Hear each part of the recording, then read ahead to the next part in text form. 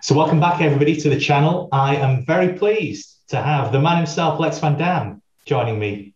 Welcome, Lex. How are you doing? Thanks, James. I mean, obviously, we've been working together pretty much since $1 Million Traders, which I think it's been more than 10 years now. Time flies. You've grown up. I've aged, probably, hopefully not as much as I feared I would, but still. Whole new generation of traders out there at the moment. When we did the experiment with 8 people who never traded before, they ended up outperforming the professionals. And now I'm interested in myself learning more about the traders that are out there, the small traders, the day traders. It seems like with all the recent news that a lot of money is being made, and maybe some lost as well. So I think you and I want to come back and talk regularly about markets. But for me, there's no point unless people who watch these videos also, give some comments, contribute, ask some questions. They can email you, and then we can talk about it. Because the last thing I want to do is sit here behind, video, wasting time. Nobody interested. I also don't want to give my opinion on, I think the market's going up or the market's going down, or I think inflation is doing this or inflation is doing that. So I have no real interest in any of that anymore. What I do like to do, and it's always been like that, is like listening to people, understanding why they're trading, how they're trading, and what are smart things to do, what should be avoided. So I think in this first session, we're just going to go through some charts. We're going to not intellectualize stuff too much, not too many opinions, but just let's look at the market, and then over time we're going to change this format to make sure that you and I are still interested in doing it, and that people have some sort of benefit of us doing it. So I think that's what I have to say, really. Maybe we should just look at some charts. Yeah, exactly. Let's look at some popular markets and have a run through, see what we can see.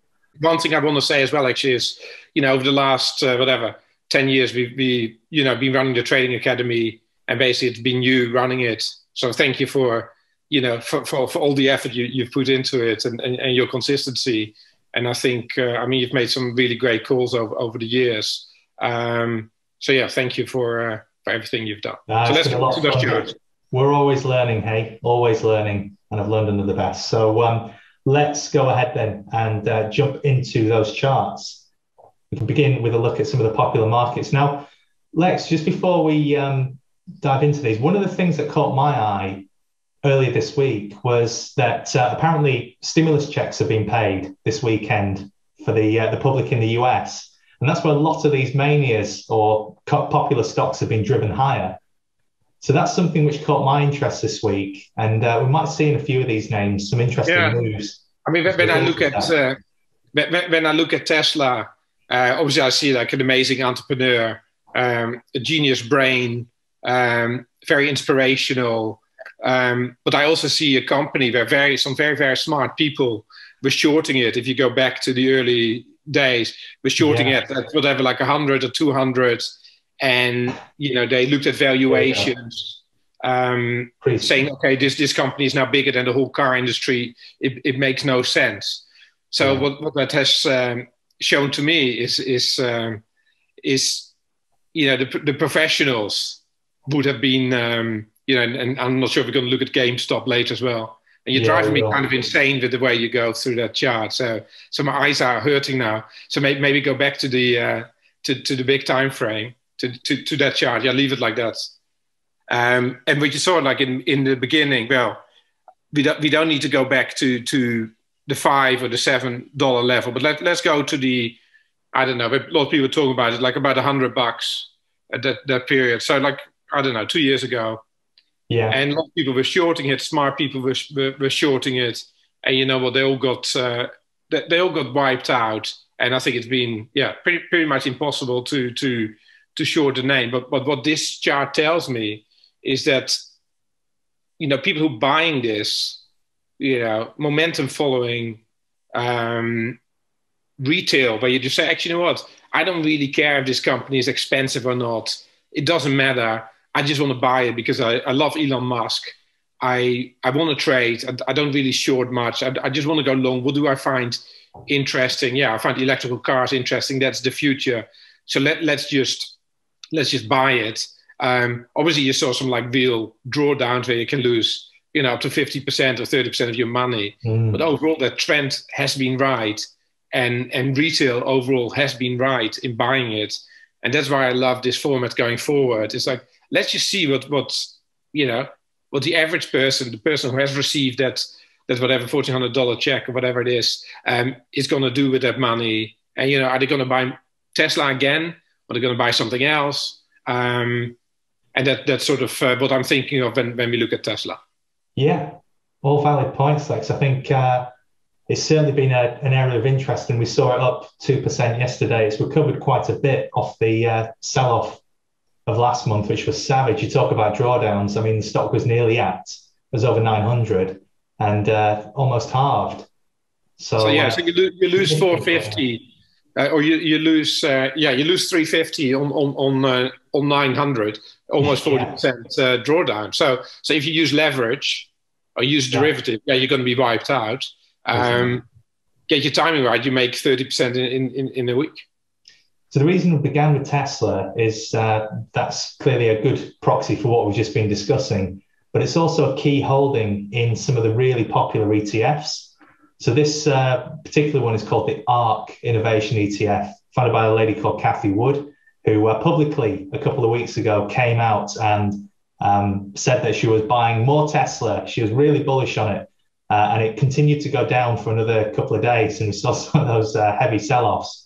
But it actually looks as though this area of the market is beginning or has woken up in the last week or so. So that's the biggest weighting. And then we've got some other popular companies in there, like Square, for example, digital payments provider, which also saw a really strong day yesterday and has seen something of a bounce now. It's below 200 before, and it's now at 250, so up 25%. Pretty much. It's also like Stripe going public. I think it's $70 billion. Two guys from Ireland, super nice guys, and they've done so well for themselves. So I mean, dreams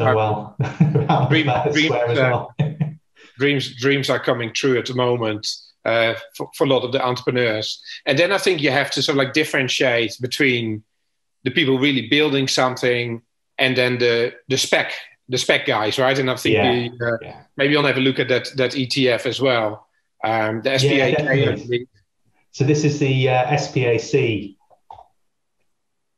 So the so-called blank check companies, Lex, tell us a little bit about those. I think it's more your world. But basically what you have is like you have a company that's private and wants to list, because I think ultimately what it wants is retail buyers, because they are more theme-based as opposed to valuation-based. Yeah. So you have a private company, not really ready to go public, not really, the accounts might not be ready, or history might not be enough history, or they might, like the Goldmans and the JP Morgans of this world might not in the normal circumstances say, you're ready to IPO, let's wait a couple of years.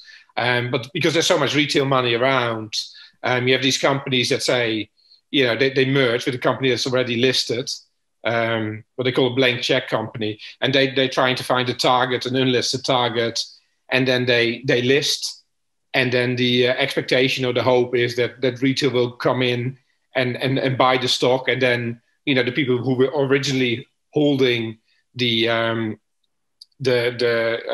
target company selling out, the people who are putting money in on sort of like institutional level, a lot of them liquidate their positions as well. And then, initially it's whatever, like 100% or 90% is held by non-retail. And then in the end, it's all offloaded to retail, and, nobody really cares what happens to the stock price anymore. Yeah. So it's clearly a massive trend. But, if you want to be cynical, it's, a Wall Street game to move companies into the hands of retail. We're not going to ask them many questions, and and probably are going to lose money. But at the same time, huge amount of money is being made. It's almost like a casino. So to me, spec activity is casino activity. Tesla is casino activity.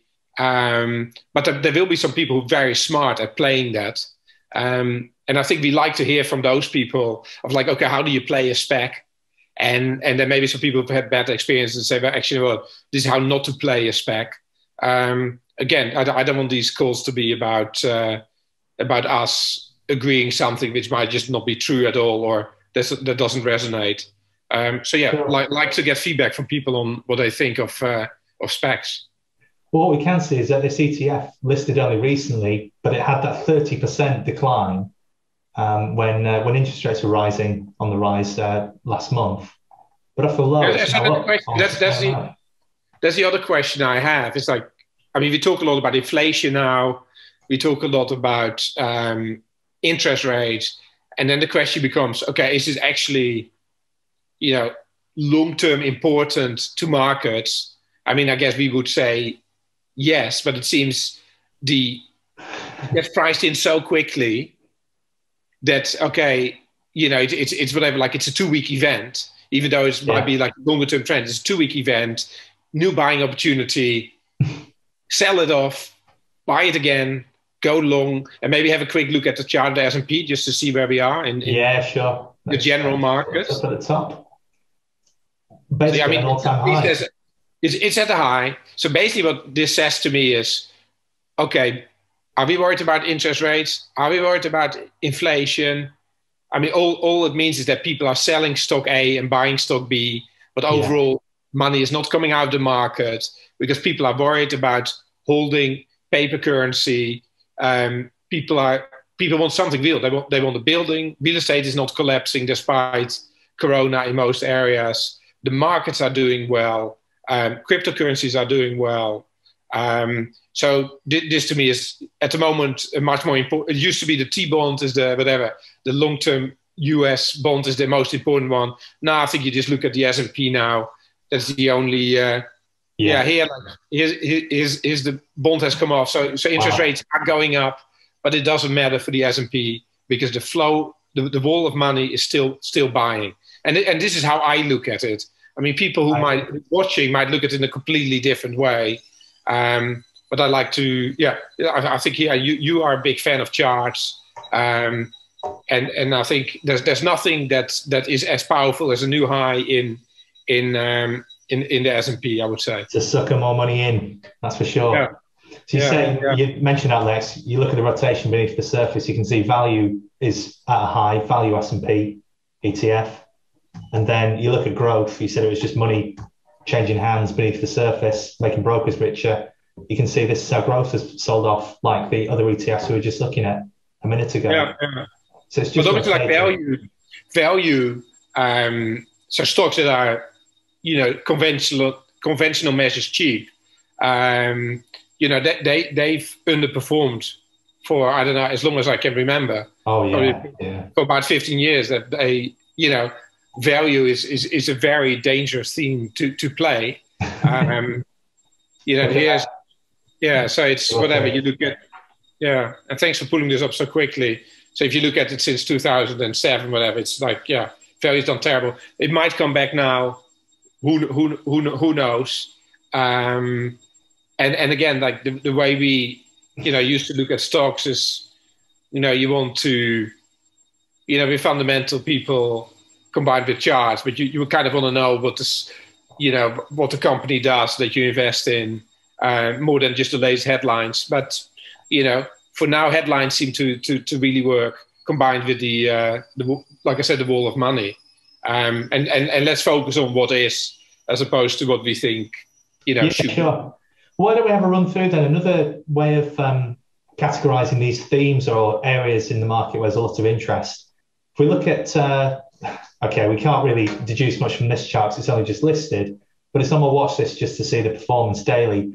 There's an ETF which launched very recently, which tracks social sentiment online. So the likes of Wall Street Bets and other forums where these stocks are typically being touted and discussed, maybe on Twitter as well.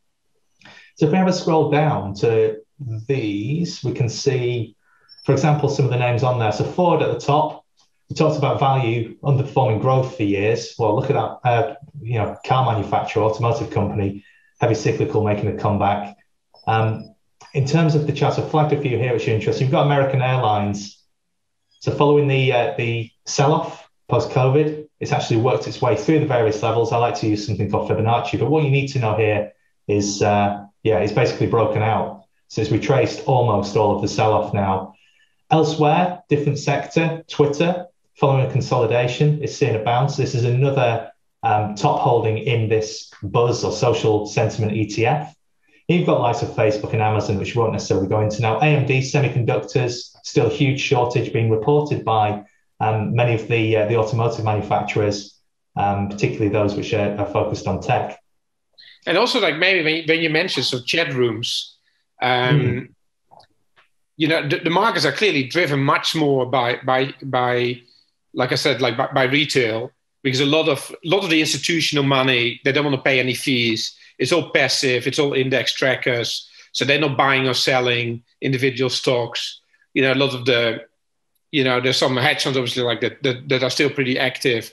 But, you would think that the deciders of the price, what makes the difference is retail. And what drives retail? Well, I mean, chat rooms are very important. So, again, be good to get some feedback from people of, how much time they actually spend in chat rooms and how much actually gets, you talked about Ford here and American Airlines, how much that actually, are those stocks that get discussed a lot as well? Or do they get, how do people look at that? This one's insane, like Penn Gaming. I think you looked at the sell-off, it was about $2 or $3 this time last year, over 140 now. So it's a retail mania trade. Look how far this has gone. Yeah, like incredible. The volatility, and people trade with leverage? Do they borrow money to trade, or don't they? Again, love to get some feedback, and maybe someone wants to tell us they've been long Penn since 20, and they say it's at 140 now, and they're now going to really buy some additional stock. Is there anyone like that out there? If you've been long since 2021, New Year's Day, you've still doubled your money, 70 pretty much to 140. Yeah. Incredible. It's just exciting. I mean, lot of super exciting moves. And if you look at long-term performance of equity markets, if you say like, okay, you can make, 6 or 7% return per year. People used to be, not necessarily unhappy with that. Now it's like a daily move. The age of crypto, hey? Yeah, so maybe you should have a look at, you have some crypto on here as well? Yeah, we do. Worth keeping an eye on. So this is another area that, so just reset this, sorry. It's another area that I expect to see some strength. There's a little index here on TradingView, CIX, which tracks a basket of cryptocurrencies, so not just Bitcoin. And it's making a lower high here, unlike Bitcoin, which is back above 60K, which we'll look at now. But you would say it makes a lower high. So are you getting... Sorry, a lower high. So it's look divergent to what Bitcoin, the big daddy or the big brother, is actually doing. And that's made a higher high.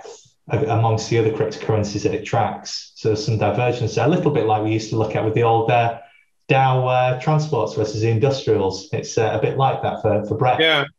I mean, it's interesting, though, because what I find about Bitcoin is, I mean, some people call it, digital coal. Because there's a lot of energy being wasted. Well, not wasted, invested in mining Bitcoin. And I just wonder, a lot of the same people will be very much ESG oriented as well. Going away from the past into the future, new financial system. Be good to the planet. And I wonder how people who like owning Bitcoin think about. Owning, I think it was something like a clean industrial ETF. Yeah, I was going to say, funny you should say that. It's another area where there's a lot of interest, particularly amongst those who trade cryptocurrencies and ARK ETFs and things, is actually clean energy or renewables. So we could have a look up here, for example, at a few of the names on that watch list, or we could take the ETF at the top. I've taken the US ICLN, which is an iTrust Global Clean Energy ETF. I mean, it is kind of amazing because it's gone from 8 to 34. So, times four and a half.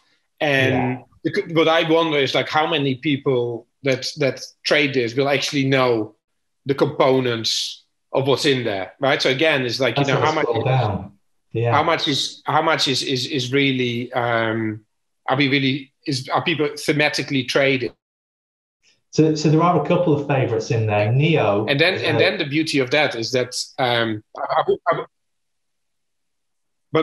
would bet that most people trade this are probably retail, and I think most of the retail are like I say are thematic, and so then the question becomes how many ETFs are just really now created to get retail money. So to me, the specs are created to get retail money, and I think a lot of the ETFs are created to pull in retail money as well. So again, an interesting development. Doesn't necessarily make you money, that observation in itself, but if you think more and more about it, it's a theme that we just it's just super relevant. And if we know when the move into for institutions ends or is close to the end in passive ETFs, and for retail ends as well into this where they say actually, we don't have more money. We need to keep an eye on it, and that's why again, any feedback is we are interested in. Yeah. So some other names on there. I guess we won't necessarily go through them massively, but just a couple of the movers that stood out. One of the large weightings here, Enphase Energy. You can see how that's recovered off oversold. Retraced almost 50% of the previous move. Neo, which everybody seems to love in the retail community, as it supplies batteries, basically to the equivalent of Tesla in China. You can see how that's retraced 50%, down to daily oversold, and has recovered sharply in the last week or so. Might see a continuation there. So there's a bunch of names on here. There's another ETF as well. And we could, I could certainly score through these charts all day long, but I know we've got to stick to the agenda and probably move on. So I think the agenda was really to say, okay, we're going to have regular conversations between you, James, and myself, and we're just going to sort of like share our views on not necessarily individual stocks, but much more on what's really going on, and trying to have a conversation with those that are interested in maybe learning about trading. I don't know. I mean, I've been doing this since '92, but people just want to talk about markets. And I mean, often I compare ourselves to Alcoholics Anonymous, where it's kind of an addiction because it's interesting. There's always something. There's always something out there that's arouse our interest, and it just be. I mean, I would say we're a bunch of addicts, but we all love markets and we all love talking about it, and there's always something new. So we can just talk. Let's talk markets. And I think this is a forum where we're trying to, maybe provoke a little bit. But definitely, I mean, from my perspective, I love to learn. So I love to learn from people out there and see what they're up to and what they're doing and what they're thinking. Because again, same as 10 years ago, the man on the street, the woman on the street might be a much better trader than the person who happens to work for a big institution or for a hedge fund. So that's, I think that's my sign off. I don't know what you have to add to that, James. No, it's interesting, Lex. There's nothing from me. I think I'll keep it brief, and let's do this again. Perfect.